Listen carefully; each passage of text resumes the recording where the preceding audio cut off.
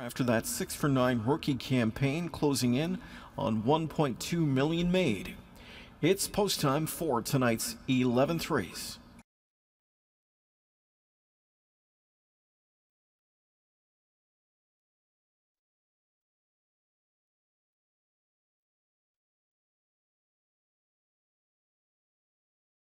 Here they come.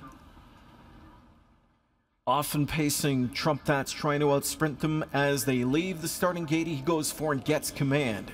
Drop to the pocket spot is Backstreet Shadow. Then third to Dance and Doug, racing fourth Stay Hungry. Hidden Delight is fifth away. Back two in the field, Sharp Action Money and Levi's Day. Driving into that first turn, long shot leader Trump That. Though Gingras hits the accelerator right now, from the pocket spot comes Backstreet Shadow sweeping up to take command, 27 flat. They zip that first quarter, and it's Backstreet Shadow to the front now. Back into second we go to find Trump That. Sitting just off the speed from in third is Dance and Doug. A gap of almost 3 to Stay Hungry from in fourth. Fifth inside to Hidden Delight. Sharp Action Money sixth. Trailing seventh Levi's Day as they move across the backstretch and head towards the half. With the lead is Backstreet Shadow as he cruises by that post in 55 flat. Trump That second, third inside to Dance and Doug. Stay Hungry towards the rail from in fourth, yet to move. Then it's back inside fifth to Hidden Delight. Sixth overland is Sharp Action Money, and scooting up the rail is Levi's Day. Stay Hungry's up and driving now with 3/8 to go. The one they're chasing is Backstreet Shadow. Gingras surveys the backfield situation. Here's McNair first over with Stay Hungry. Trump That's in the pocket spot.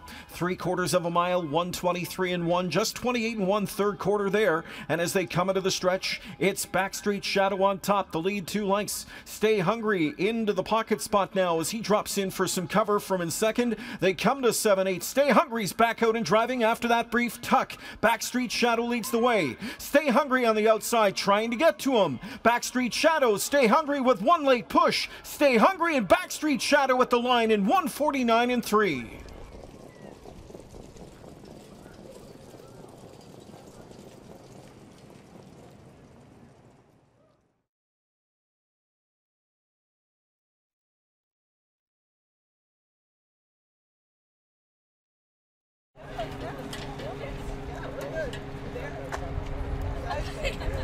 All right, guys.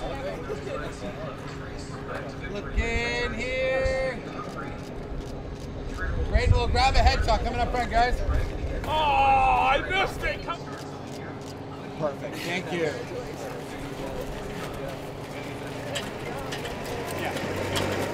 Here with Doug McNair, and Doug, wasn't easy, but it was effective. Yeah, you know, the way the draw set up, I figured that was kind of the way the race was going to go. I'd been a late first over, and I knew Yannick's horse was going to be sprinting home hard. You guys did really pace home in that final panel. I guess this is a nice little setup, though, as obviously the big one's still to come. Yeah, you know, the Jugs in a couple weeks, that's kind of what they're aiming at, and it was great to get a win back home. Last start ahead of this one tonight in the Messenger, you put him on front. It's the first time actually in his career that he's won on the front end from start to finish. Is that his preferred trip, or is he just versatile? It doesn't really matter.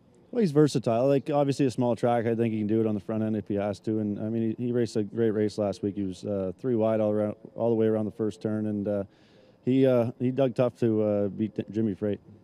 That'd be pretty cool to win a jug and do it so in Triple Crown fashion. Don't want to get too far ahead, but this horse obviously has to have you a little excited at least.